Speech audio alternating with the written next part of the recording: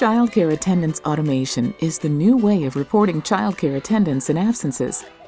And the key to using it is this: the Childcare Attendance Card. Here's what it means to you. It gives parents the responsibility for reporting the childcare services they receive and is a vital tracking tool for both attendance and absences. When signing the parent agreement, make sure the customer understands that reporting attendance and absences is a requirement of receiving financial aid for childcare. Accuracy is vital. For the customer to receive the attendance card, she must give us a current, accurate, and complete address. When you enter the customer information in Twist, make sure that the address is correct on both the Intake Common and the Program Detail screens. And if you later enter a customer change of address, make the changes in both the Intake Common and Program Detail, then enter a counselor note regarding the customer's change of address. For additional cards, go to the Cardholder tab in Twist. Enter the first name, last name, date of birth, and relation for each family member authorized to pick up or drop off children from care.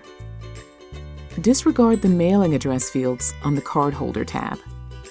All cards are mailed to the customer address shown on the Intake Common and Program Detail.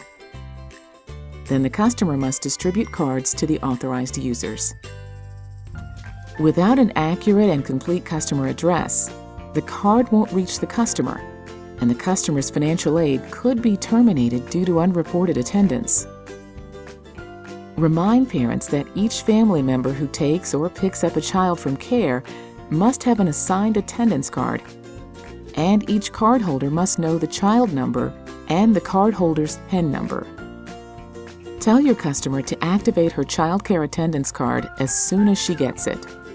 When the customer or cardholder receives a card, she must activate it by calling the phone number on the card.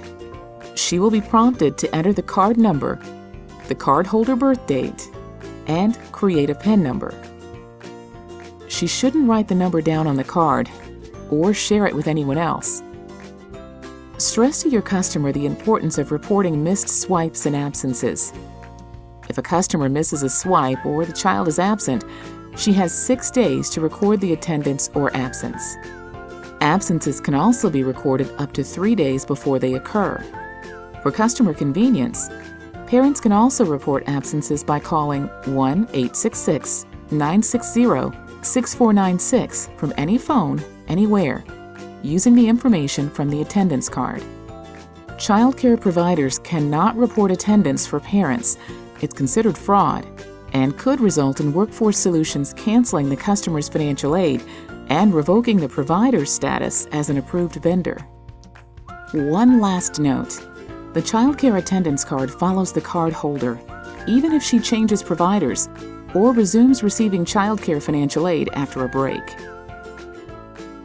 Be sure your customer understands how to use the childcare attendance card. The Childcare Attendance Card from Workforce Solutions, the new and better way to ensure accuracy in reporting attendance.